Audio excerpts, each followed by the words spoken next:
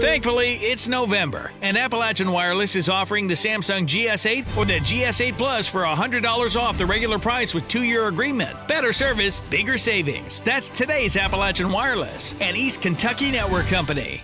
Following Sunday's shooting at a Texas church that killed 26 people, members of churches all across our region are undoubtedly wondering about the security measures in place where they go to worship. I visited 3 churches in Pikeville this week, and the pastors all say security at their churches is a priority. We have a team that the church installed called a risk assessment team.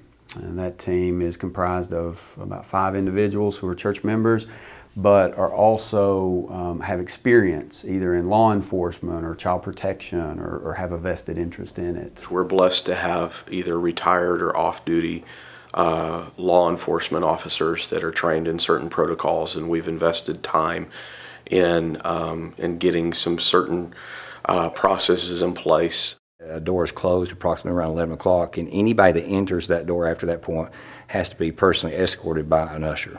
And while nearly every church has at least some security measures in place, there are churches like Liberty Free Will Baptist who are looking at even more options. Since this news that we've heard, we're actually putting in place this week increase in security measures.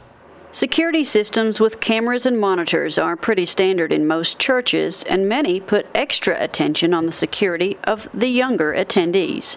No one is going to be volunteering with children or teenagers that haven't passed background checks and certain safety measures that's involved there.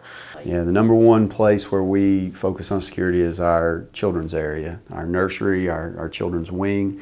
For the past several years, security measures at churches across the country have gotten stronger, and many in our region are relieved to know that churches in eastern Kentucky are no exception.